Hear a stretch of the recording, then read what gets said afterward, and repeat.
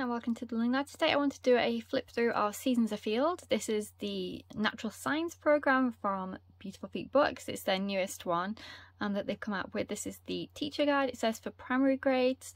So yeah, let's just get started. I would show you the printed copy, but I've run out of ink, so I need to get some more ink. That shows you how much printing I've done. I got that new Epson printer not that long ago and I've already run out of coloured ink.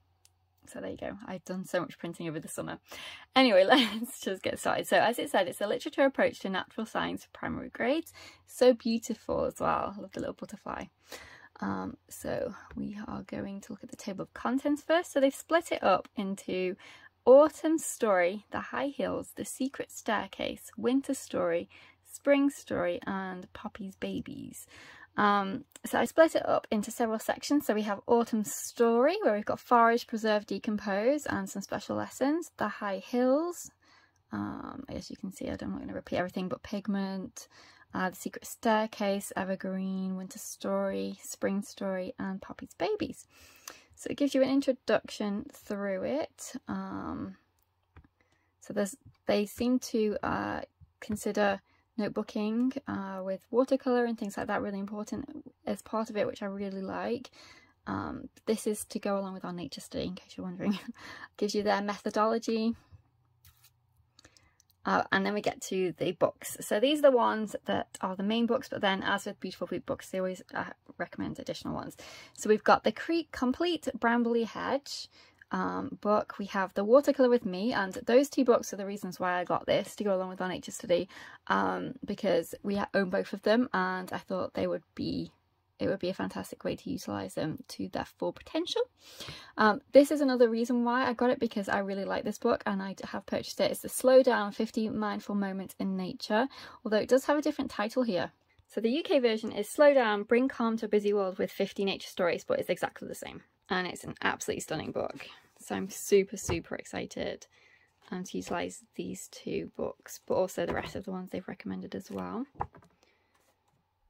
Okay, then read alouds for different sections of the course. We've got Home in the Woods, we have got Tales of the Mushroom Folk, we have got Full Walk, The Golden Glow, Snowflake Bentley, Winter Sleep, The Year of the Perfect Christmas Tree, An Appalachian Story. That sounds really good. I'm looking forward to doing that one at Christmas time. Owl Moon, we already have that one, which is again another reason I love it when we already have the books. Miss Maple's Seeds, Alice Waters Cooks Up a Food Revolution, Albert and Pond. So I found read alouds online for all of them, except, well, I didn't look for those two because I already had those, and I didn't look for that because obviously that's a watercolour book, but I found read alouds online for all of them except this one, Alice Waters Cooks Up a Food Revolution. It is a new book. It came out, I think, February 2022, so that may be why. But I did ask my library if they would purchase it. I've never done that before. It felt really strange, but they'll probably say no. But I'll just have to buy it when it comes to that unit if they won't buy it. But I didn't want to spend too much money on picture books. Obviously she's getting older now, but she still really loves them. So, you know, I might invest in a few good ones if I can find them reasonably priced used. The problem is these books are really popular still, so used is pretty much the same price, if not more, than purchasing them new. So I'm on the lookout for good deals for them. So those are the books, the essential ones that you need for the course. Then we go straight into our first unit, which is Autumn Story. So there's some information here. It's written to you, the mum, which I really like, or the educator. So it says, grab a magnificent what am I talking about? Grab a magnifying glass, become a nature detective, categorizing trees and collecting leaves. Your walks will lead you through the aging season and the secret to the beautiful colours that befall us. You will learn a bit more about senescence, chromatography and make your own jam. So that sounds really good. And then there's a little quote from Brambly Hedge. So ease your whiskers, rest your paws. Pies and puddings fill the stores. Sweetly dream the night away till sunshine breaks another day. I love Autumn Story. It's a great book. Well, all of the Brambly Hedge chapters are really good. So they've got some forage, obviously, is the topic. For they've got some additional books that you could get. So we've got berries, nuts and seeds. I did actually purchase that one because we want to do foraging. We have a forest nearby. Well, not exactly nearby, but not too far away. That we'd love to find some more things in nature. and that's a really good book because it tells you different things too that you can look for while you're out. I also got this one, or a similar one, from my library. I don't think it's exactly the same one, but a foraging book as well. So that is going to be really fun for when we go to the forest next time. And then materials, so as it'll say, you need your autumn story from Bromley Hedge, watercolour with me in the forest, the slow down book, and then something to carry your art supplies in. And then there's some optional stuff here. And I did download the Seek app. I haven't used it yet, but it is free. And I'm excited to use that. It's not from Beautiful Feet Books. It's just an app that you can find on the App Store. So for lesson 1, it's telling you to read Autumn Story. And then as you read, take note of the following. So talking about foraging and weather. So you can ask some questions, obviously. Autumn flora and fauna. Then they have what's called wonder words, which is things that they either notice themselves while they're reading, or that you can mention the 3 or 4 that they've picked. So in this case, they've said to you to make a note in your journal of hedgerow, brambles and briars and thistledown. So with the younger ones, that, you know, you could just do that, and then the older ones could obviously use it as vocabulary and write the meaning or definition down. And then fieldwork lesson 2 is to set up your outdoor office, so getting all your materials ready for when you want to do your projects and things. So it gives you some instructions. Then we go on to keeping a logbook, so things that they could put in, so location, dated time, note on weather, first things that they saw, common or scientific names, notes on sketches and measurements. So that's sort of the things we'll be doing. But then and then obviously drawings and watercolour pictures. You can put in specimens too. You can note the weather, which I think is going to be really fun. And then in this one, we start with our Watercolour with Me in the Forest book, and we are doing the relevant pages as requested.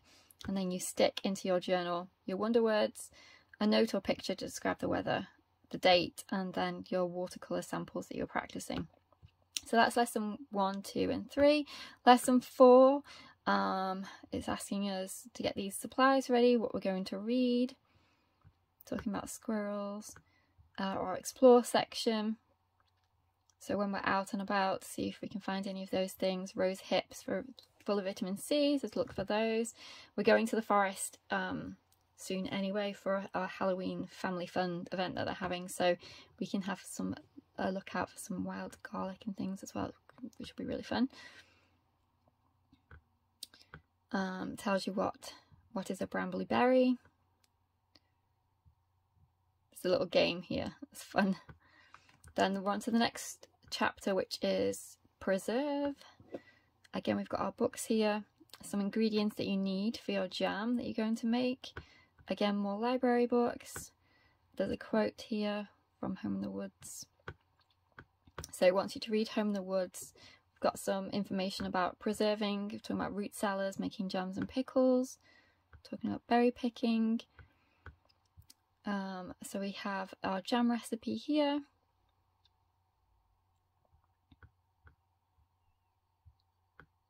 And then the science behind what they just did, osmosis and everything else. Some field notes that they can do. A little historical note for fruit preserving, which looks really interesting. There's a page for watercolour with me in the forest. Then they've got their journal section.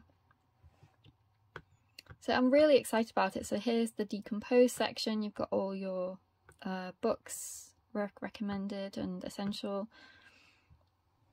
So we're reading Tales of the Mushroom Folk. We've got our wonder words here. Some information, well, an experiment on chopping up a mushroom.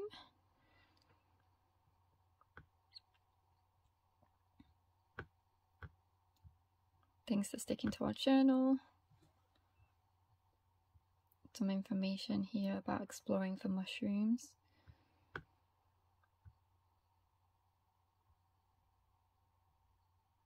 Talks about obviously being cautious with mushrooms. There's a poem. And then a handicraft, so you're making a felted wool acorn. That'd be so fun. And then there is a recipe for crispy homemade pickles. There's a picture study.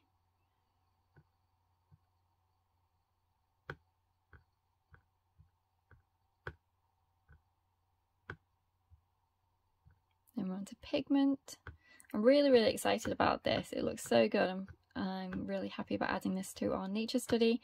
I've just been doing my own thing for nature study. Well, that's what I've been planning to do, and I still will do that too, but I wanted to add something to it. So we've done a couple of the units from Exploring Nature with Children, which I do really like, but when I saw this and saw all the great literature that we already had that went along with it, and how easy it was to find the additional books, I just wanted to add this, because I don't know, we had the Watercolour with Me book, which I already had. It just seemed it was meant to be. So yes, I'm really excited about doing this, and I'll definitely let you know what we thought of it at the end of the year. Tree ID field notes.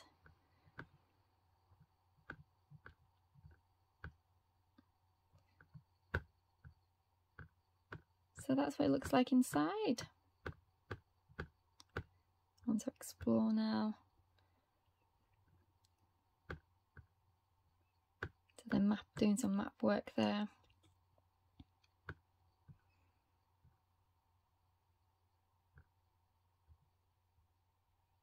Bilberry soup recipe. Another handicraft, this time chalk pastel art.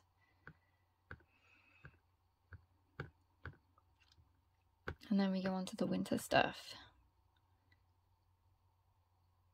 You've got your required resources over here. Thermometer information, how the thermometer works. It's funny because we were just learning about that in our other science book. Cloud stuff.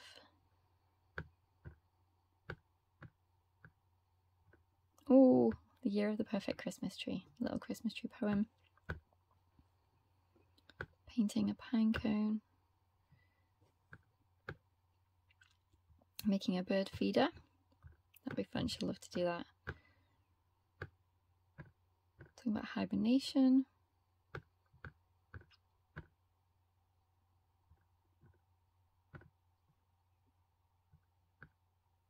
Another picture study lesson. So yes, there's a recipe for spiced almonds.